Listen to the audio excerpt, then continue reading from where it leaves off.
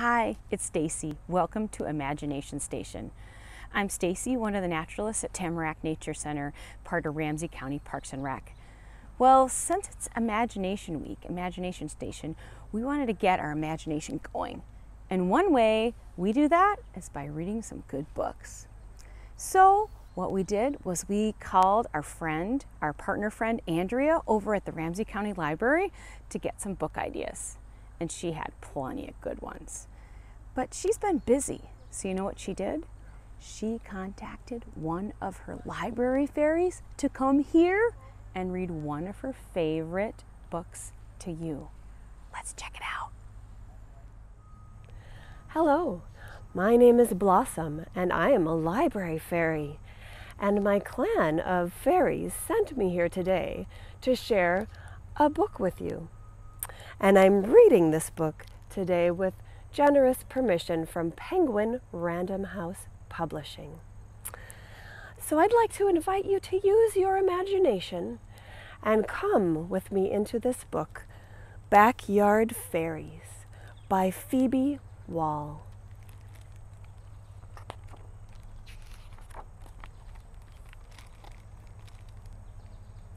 Have you ever found while out on your own a tiny magical somebody's home?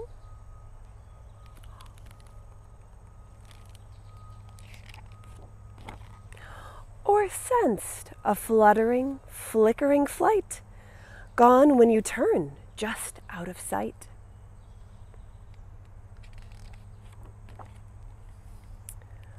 Or heard a little trill or tone? Or seen a suspicious-looking stone?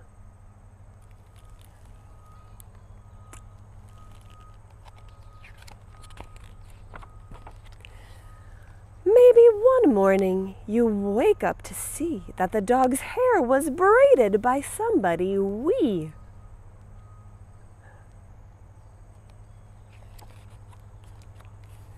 You might leave an offering, and then you discover it's vanished by morning, replaced by another. Have you ever woke up when the moon is round and crept out of bed to follow a sound? Of what must be the music of magical sprites, singing and strumming and dancing all night? And you wind through a forest of branches and brambles. The woods are awake, making way for your rambles.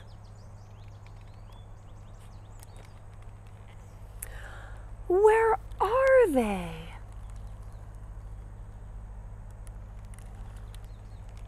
Can you see their underground? You search and you search till you just can't see straight, only turning back home when the hour grows late.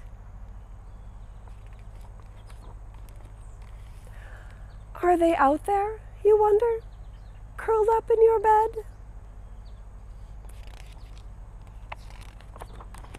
The fairy's reply is right on your head. Maybe you may wonder, are they out there? I think they are. And I think I hear a little rustling in the grass too. Let's go see. Well, oh, hey there. How are you doing? By golly, would you like to take a walk with me? I brought my imagination. You can come along, but only if you brought your good imagination.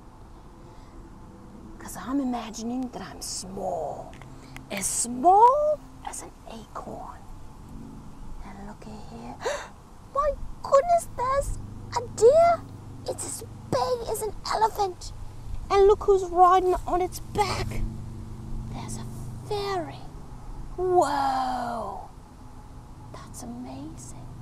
Will you walk with me? Let's see what else we can find. Oh my goodness. There's some birds on the ground. See who else there hope it's not dangerous or anything. There's a dragonfly. It's so big, it's like prehistoric ones. I hope it doesn't think we're mosquitoes. What do we have here? Turkey feathers. But they're ginormous. And there seems to be a stick and a horn. But that stick's not just any stick. It's a pet stick. Do you ever take things like sticks or rocks and turn them into things? I mean, you need your imagination for it, that's for sure. What? Oh, I thought I heard some gnawing. There's a giant beaver. Be lucky there were not trees. You'll never know what we find around the next bend and corner. What do we have here? My golly, it looks like a pet hospital. Good job, gnomes. Keep up the good work, taking care of all these animals. Think they're orphaned or injured? Nobody knows. Let's see, who's next? Do you smell something? I smell smoke. What could it be coming from? I hope there's not a fire. It's a campfire. But not just any campfire. It's a fairy campfire. And they invited their forest animal friends. They brought along their raccoon, and they brought along the chipmunk, and even, by golly, a dinosaur. Did you hear peeping? There's a bird nesting. A chick hatched out. We don't want to scare it away. I bet Mom or Dad might come back and give it some food. Oh, what do we have here? Yikes! It's a giant crikey! It's a giant praying mantis! Yikes! And it's... Oh no. Guys, keep climbing. You can do it. The fairies better escape. Looks like they're good climbers. We better get out of here. Hurry up. Oh, be very quiet. Somebody's resting. There's an owlet and a little fairy or gnome sleeping in a hammock. Oh, hey, wait a minute. Did you see? I think I see some flowers. There's some flowers over here. Let's see what's blooming. Wonder if there are any flower fairies. Looks like there's a flower fairy. Making sure not everybody picks the flowers, 'cause golly, we need them out there for nature, the pollinators. Did you hear something else? I'm a little... What do we... There's a giant! Oh no! I'm frozen. I can't move. Einstein once said that imagination is more important than knowledge. For knowledge is limited, but imagination encompasses the entire world. How do you use your imagination? Maybe you have created something from objects that you have found in your house or in your yard.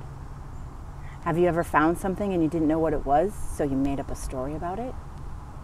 Maybe you've created a creature or imagined a monster or entered the magical world of fairies. How did people come up with the idea for a car or an airplane? Imagination. How do you solve problems? You use your imagination. Your imagination can take you in so many different directions. Join us this week as we let our imaginations take us on a journey to discover some amazing and fun activities.